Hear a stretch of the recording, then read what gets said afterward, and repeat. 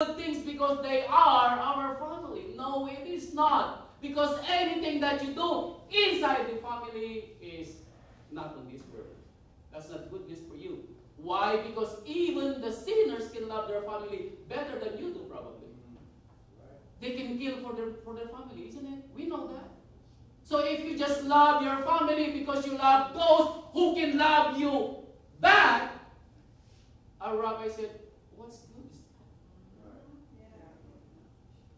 Because even the sinners can do that. And sometimes they can do better, isn't it, Brother West? But the word says, unto all men. That's why Apostle James said, you should not be respecter of men. Because Father Yahweh has no respect of person. Now I don't know what color you are. Orange, blue, green. Come on now. There's no such thing, isn't it? Because this is white. And I've seen only human being that as white as this. Nope. And this is black. My pastor is close as black, but it's not that black.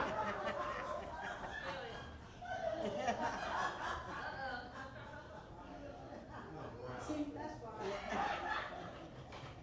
When we call ourselves human, hue, H-U-E, means color man. That's all it is. So let us do good unto all men, especially unto them who are of the household of faith. Yes. Especially those. Why? Because we can see each other as come from one family. So when I first met Brother Darrell, I said, you are my lost brother. That's what I told him. My brother from a different mother is fine. Still, he is my brother because we are from the same father. And we have the same Messiah. That's all it is. That's why it says, unto all men. That's why we are on this world, to show how good Father Yah is unto all men. Yeah. Because when our rabbi came to earth,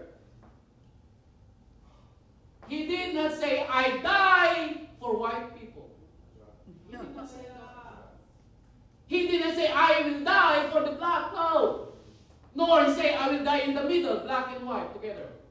He never said that. But he said in John chapter 3, verse 16, when Father Yah so loved the world, that he gave his only begotten Son. And the word says, whosoever. Yeah. And that's the word that our rabbi wants to impart to us. This is your time to redeem yours, to do what is right. And Isaiah chapter 22 verse 13.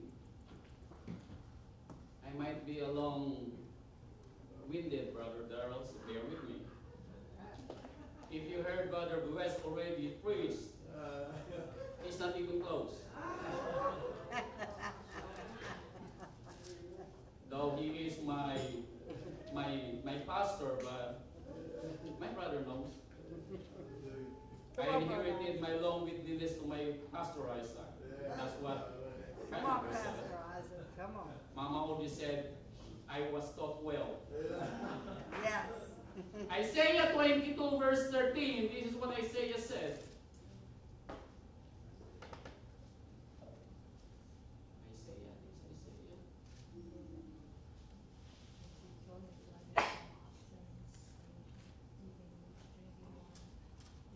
Okay, here we go.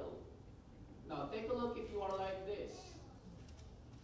If you are like this, who behold joy and gladness in slaying oxen, meaning you just party everywhere, killing sheep, eating flesh, and drinking wine, and you say, let us eat and drink, for tomorrow we will die.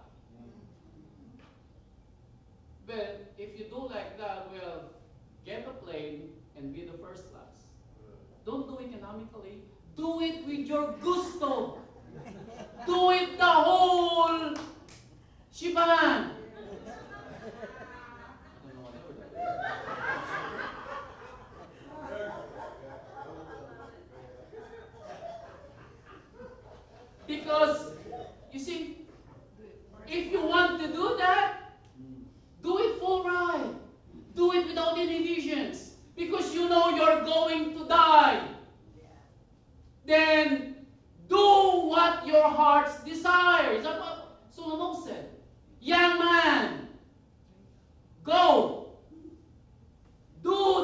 desires of your heart. Go drink, be merry. But know this, whatever you do in this life, judgment is coming. You see? Sometimes we want just the first few sentences of the word and we don't want the last.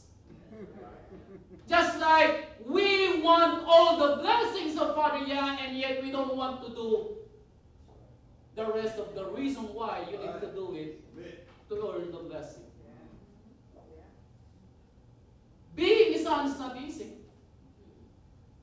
Our rabbi died for being the son. Being the members of his body is not easy. Now imagine the word that says, love your enemy. And be good to those who do you bad or evil. That's why if you cannot love your wife or if you keep nagging you for everything that you don't want to do, still love her. Because that is your wife in the first place. Because if you call her your wife, you found a good thing. The same thing. If you have your children and you are flashing at them sometimes, hey, go back to the mirror and say, who is you talking? Who teach them in the first place? See? We should own the things that we do. We should understand that what we do in this life will be carried on the afterlife. Because the word says whatever we do and say in this world will be used on the day of the judgment. And Devarim, or Deuteronomy chapter 32, verse 29. Devarim, or Deuteronomy chapter 32, verse 29. Hear what it says. 32:29.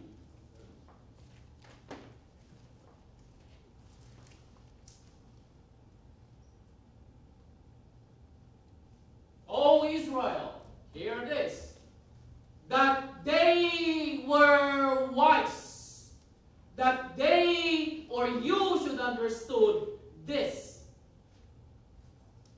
They would consider their latter end. You remember this always that Moses said to the folks of Israel. You should know that this will be your latter end. That if you are not going to do the will of Father Yah and be disobedient just like those who were annihilated and killed in the wilderness, that will be your latter end. You will have the same end. And then Moses said on the part of those words, he says, choose you, Israel, to serve Father Yah or the other way around. Why you die, Israel? Why you die, my dear brothers and sisters, if you have the opportunity to do what is right? If we have given the time to redeem ourselves. Redeeming ourselves is the thing that we are doing right now. The reason why we are still in this world because Father Yah is not done from you. He is not done. Because if He said you're done, that's it. Our pastor wants to do more, but Father Yah said, it's okay, son, your work is done. But since we are still on earth, then our work is not yet done. So until then, we need to do what is right. Ecclesiastes, let's go back again to Ecclesiastes. I told you a while ago, we keep on talking about Ecclesiastes. Because if there's good words that we can get from Solomon, here it is, in Ecclesiastes.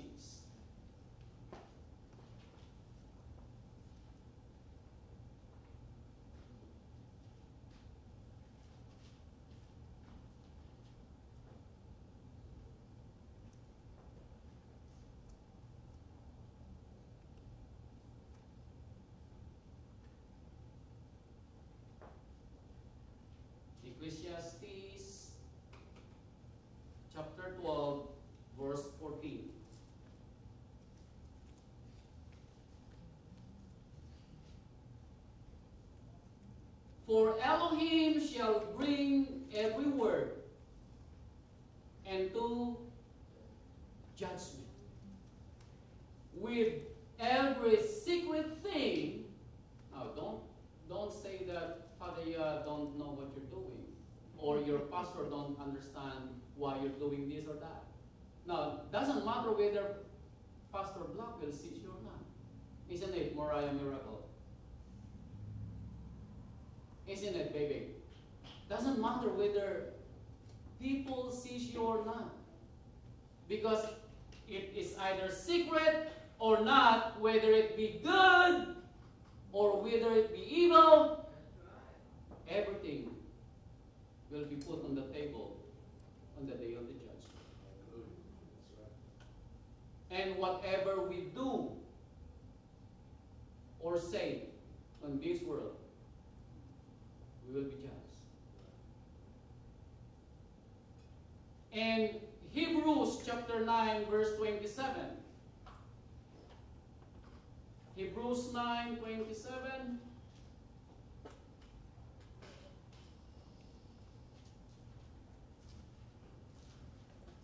Says here, again it is repeated by Apostle Saul, just like making a point. In 9:27 it is said, and as it is appointed unto man, what? To die.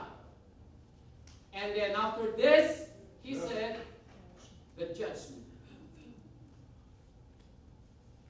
So, don't be that young man whom you can do whatever you want.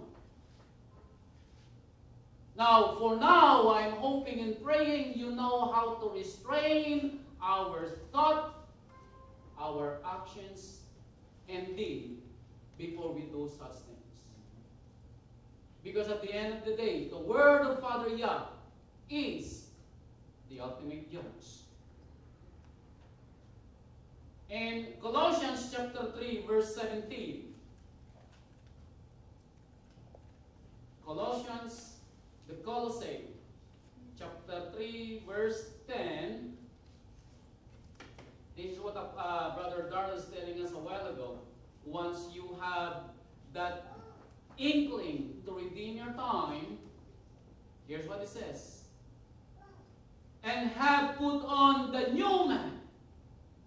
Now, if you have the inkling to be the new man, you cannot be the new man until you have the new mind.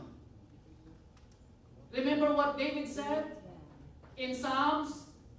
David said, Father Yah, create in me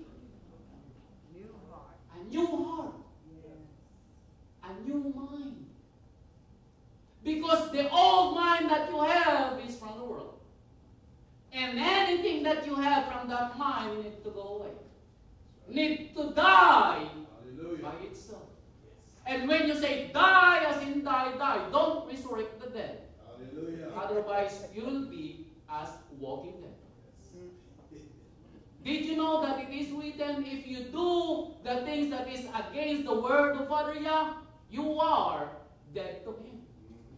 So those people outside of his word, they are walking dead. You are dead to Father Yah. And only those who are alive are those who do the will of the Father. That's all it is. So there is a difference between dead